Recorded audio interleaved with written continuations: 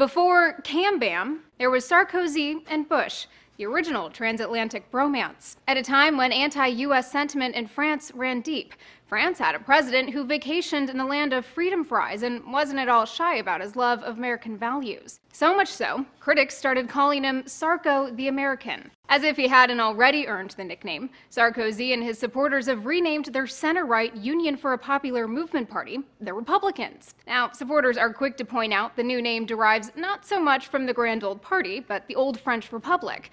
You know, the one that abolished the monarchy. Whatever the origin, it's a much-needed rebrand. The party's had its fair share of infighting and scandals over the years, several concerning Sarkozy himself. He's still under investigation for alleged influence peddling. All of this as Sarkozy eyes his big political comeback, which might strike some as a bit odd, seeing as he promised to get out of politics for good when defeated by Francois Hollande in 2012. His exact words were, "You won't hear from me again," except that we've heard a lot from him. Although the next presidential election is still years away, Sarkozy's made no secret of the fact that he plans to run, writing on his Facebook page, "I love France too much." The fact that his likely opponent has the lowest approval rating of any modern French president also probably affects his calculus. Both Sarkozy and Hollande have their work cut out for them, assuming they do run.